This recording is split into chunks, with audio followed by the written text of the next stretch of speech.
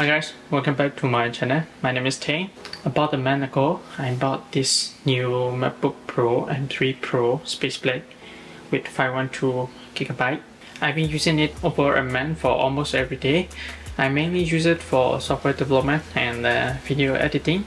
Today I would like to share my thoughts of this MacBook after a month, and I won't go into technical specification details as I'm not expert in that area, but I would rather share my experience as a normal end user. So is this MacBook Pro M3 Pro worth the price? Stay tuned and keep watching. The first thing I surprised the most is the webcam. As I said a little bit in my unboxing video, webcam really surprised me. MacBook webcam is 1080 pixel, FaceTime HD camera. These days we do a lot of virtual interviews, virtual meeting. That's why we need a good camera. With this MacBook Pro built-in camera, we probably don't need to invest in another external camera. We can work well with this camera as built-in camera is pretty good. I think they even do some processing to my skin. Sometimes my skin tone is a little bit smoother than my actual skin. So now for comparison, I want to show the MacBook Pro camera and the other camera such as selfie E10, iPhone 11. So this is on MacBook camera, and then this is on the Sony selfie E10 camera. This is the video recording between MacBook and the iPhone 11 selfie camera. This is the video recording between MacBook and the iPhone 11 back camera. The audio quality is pretty good as well. It's pretty loud and then it's also good quality.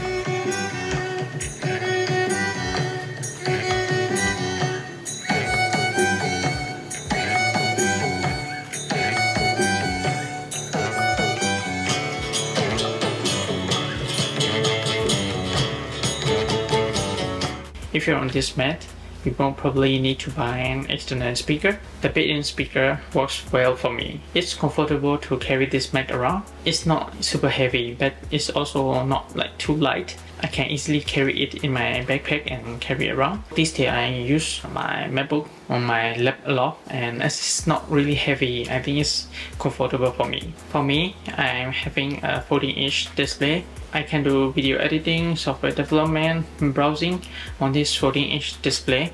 I'm pretty comfortable for now.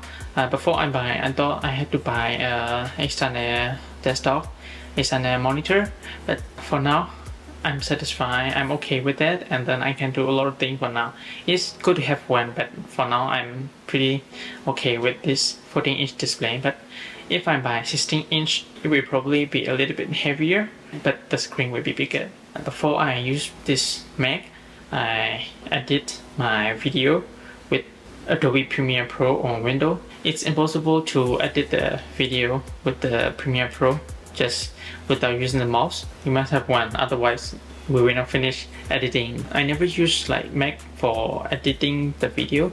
That is my first time I use Mac with the Final Cut Pro to edit videos. We can get the job done without the mouse and just with the touchpad.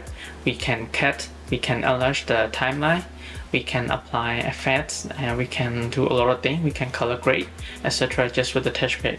At first I thought I need to use external mouse to edit in the Final Cut Pro, but it's even better with the touchpad. I try to use with the mouse, but enlarging the timeline and everything is better with the touchpad. It's not convenient with the mouse. I'm not sure if you're an advanced user. Kindly let me know if you use mouse or you use touchpad when you edit video with the Final Cut Pro in Mac.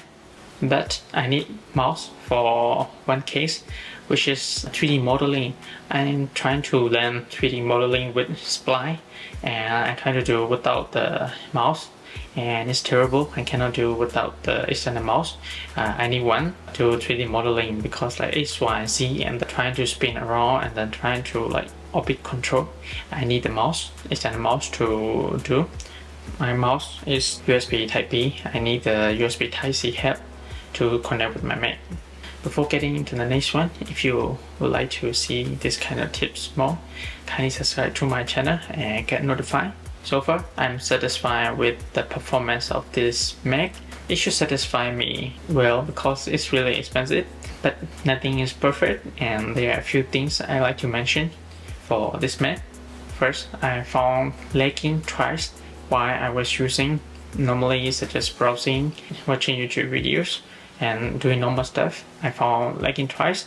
And the second thing is it's not super computer yet, and it's not super fresh for every case every time. There are a few cases that is slowed down. The slowing down that I faced was video editing in Final Cut Pro. I'm trying to select multiple clips on the timeline, which is about 30 minutes long.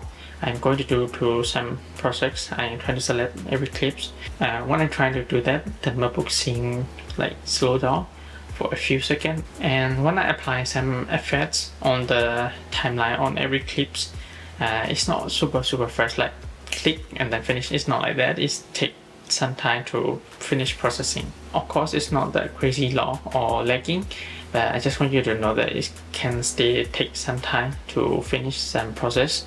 I used to edit video on Windows with Premiere Pro compared to that window, and then with this Mac perform a lot better than that one while editing, exporting videos in Final Cut Pro. For software development, I run front-end server, back-end server, and also run some Docker for like database, etc. It runs without any problems. With that being said, I didn't face the situation where the fan running so hard that my MacBook cam is running hot. I didn't face that kind of situation yet. For normal usage, such as watching Netflix, watching YouTube, and text editing, etc., the battery really lasts long. Even when I use for like software development, such as I run the front-end server and then some editing, and sometimes I even forgot to turn off the front-end server, the battery seems fine and it can really last long.